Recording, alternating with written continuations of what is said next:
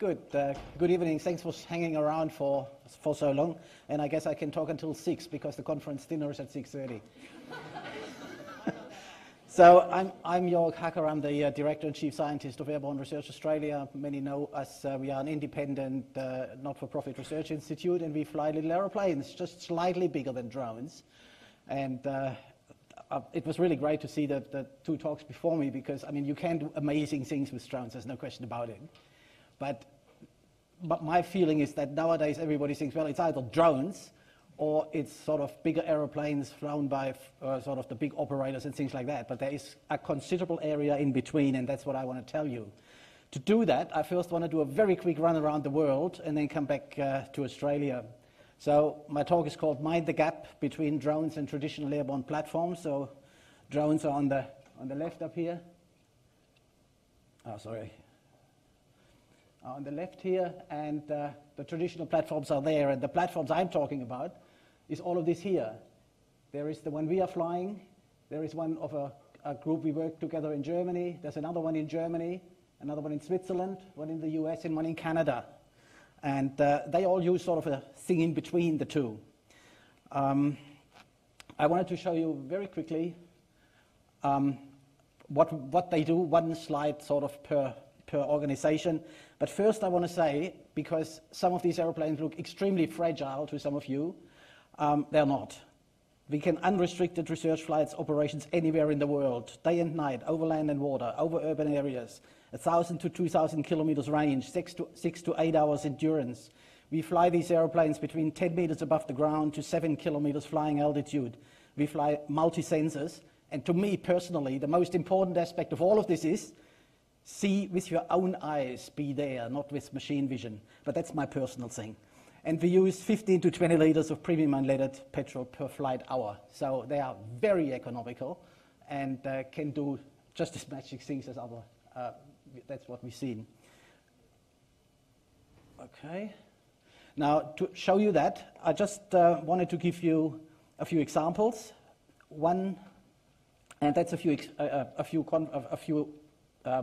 sort of field experiments that were done.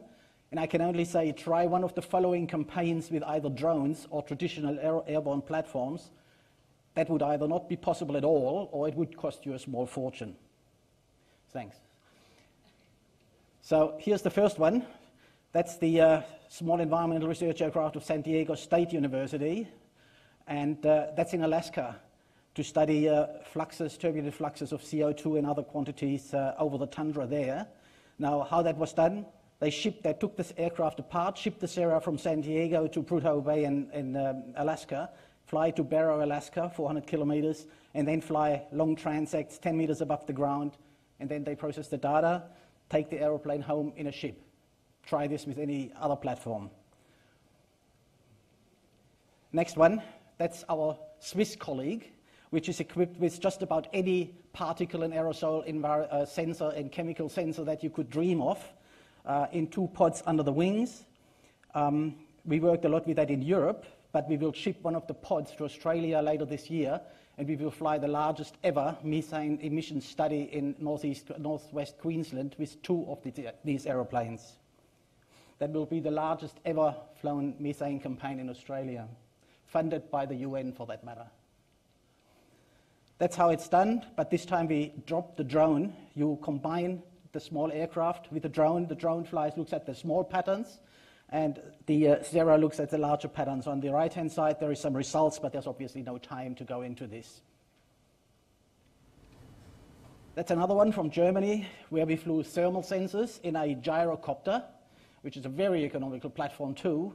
3D thermal infrared, which one can also in other ways, but this way it's a hell of a lot cheaper than anything else. This one is a very exotic one, like it's a trike. Looks extremely dangerous, but it's not, because it has a parachute which brings the whole thing down if anything goes wrong, but we've never had to use it in the last 20 years. We shipped the thing to Inner Mongolia, flew traverses there, and measured for the first time ultrafine particle emissions from a Chinese power station that was about 50 kilometers upwind. So again, try this with anything else. Either you can't carry the instruments or you won't even get there. And this is sort of one of my adventures, which I did last year in August, September. We flew 7,000 square kilometers of mangrove high-resolution mapping with LiDAR, aerial photography, and NDVI, basically all around the Gulf of Carpentaria. And Tern OS cover was mentioned before. The data from that is on the Tern OS cover portal and can be downloaded freely, free for everybody. So that's a very unique data set. There's nothing like it anywhere. That was the end of my presentation 1. I think I'm pretty well in time. Now let's go to presentation number 2. And presentation number 2, and this is why I could roll them together, is really an application, again, a more explicit example of my, sort of which explains the gap that's between the traditional platforms and the drones. So, when we were flying the survey of the mangroves, Andrew Brooks from the Griffith Coastal Management Institute rang me and said, well, you guys fly LiDAR, airborne LiDAR, high-resolution LiDAR. We are spending weeks in the Queensland erosion gullies around the Burdekin to determine the shape of the gullies, because they had just received the Eureka Prize for judging the amount of soil that gets from these erosion gullies into the Great Barrier Reef. Now, is there a better way to do this airborne? We've tried all sorts of things. We tried government LiDAR, airborne LiDAR. We tried drones. We tried photography and anything. And I said, well, let's give it a try. So on the way home from Burketown in far north Queensland, we did a detour to a place called Strathalbyn, funnily. That's at the Burdekin, and we flew our LiDARs in a very special pattern with very special instrument settings over that area. And here's sort of a bit of the story about it.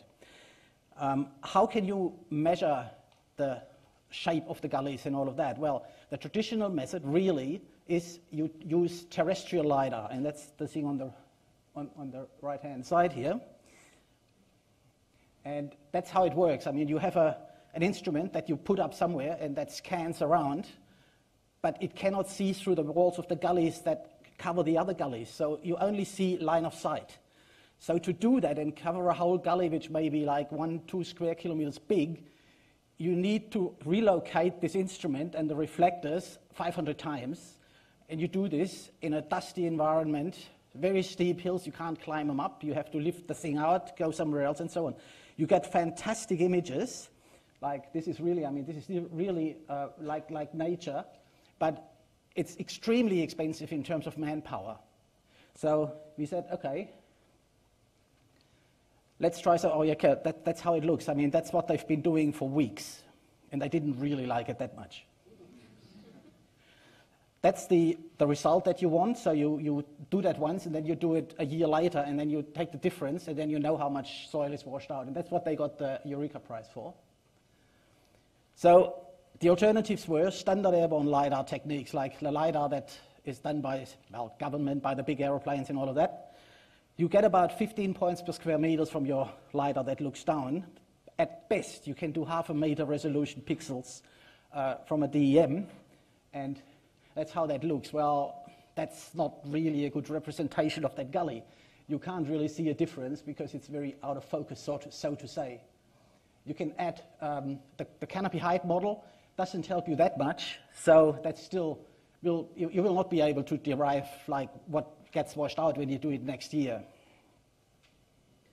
So the next thing they tried was drones, which could have been worked, and you actually get brilliant imagery. It's no question at all.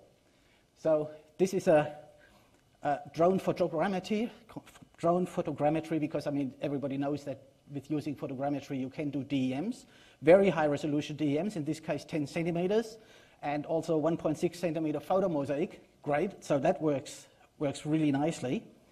Or you can just extract the DEM on its own. That's sometimes better because you can analyze that better digitally. So that's fine, that works. So fine, great detail, sufficient resolution, but there's one problem, or two in fact. Vegetation is a problem because you do this photographically. when there is trees in the gullies, you won't really see them because you do it on a photogrammetric technique, and that does not see through the trees. Also, you basically do one of these erosion sites at a time, because it takes you have to go there with a car, you have to set up the drone, you have to fly the drone, you have to collect it, and all of that. So it takes one site at a time. If you have a second site, which is 50 kilometers away, you need another day, and so on. So they were not really that excited about that idea. So then we came in and we discussed that, and we developed our special methodology how to do this with our state-of-the-art big LiDAR sensor and cameras and so on. And we found that it doesn't need a big bag of dollars, but only a small bag of dollars to do one of these sites. The site is about 2 hours flying in this case, where they spent 2 weeks before. And that is the result here. That's the result, also a 10 centimeter pixel DTM. And this one has now actively the vegetation removed because LiDAR sees through it. That's the image, and if you just remember the one that I just showed from the drone flights, the topography looks nearly identical, so the resolution is the same, except we have the small advantage that the vegetation is positively removed. Or, put it differently, we can also look into the structure of the vegetation. So we would see, I'm not showing this, we would see if we do a cross-section, the vegetation, the trees as they grow in these gullies, and that's another piece of really important information. So, to finish off, we defined an example task. So let's say we want to do 10 sites of 1 square kilometer each, spread over a square of 300 by 300 kilometers. 2 of them are near an airport. 2 of them are in a very difficult area to access, this very remote area where you basically can't drive to and so on. We want to map it once a year at 10 centimeter resolution. We want 10 centimeter pixel RGB imagery. And we want also hyperspectral data, preferably high resolution shortwave infrared. Now, how do we do this? Traditional airborne platforms, well, as we said before, point density is too low. Also, the big machines generate a lot of CO2 containing exhaust, and they are noisy. We could use a helicopter because we can generate higher resolution LiDAR from a helicopter. That's rather expensive, and the same applies to CO2 exhaust and noise pollution. We could do it with drones. Well, approximately, we probably need about 2 weeks, not per site, that's wrong.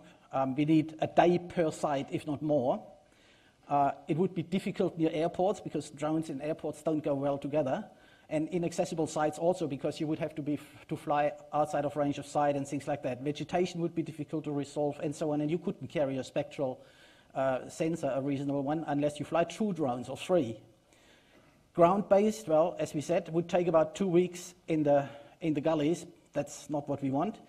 If you use our technology, based on the small environmental research aircraft, it'll take you for the whole thing, all 10 sites, about 1 week, 2 competent people, and low CO2 because of premium unleaded fuel, and basically no noise pollution because these airplanes are extremely quiet. So we're going to try this together with the group in Griffith, and maybe next year I can report how it went.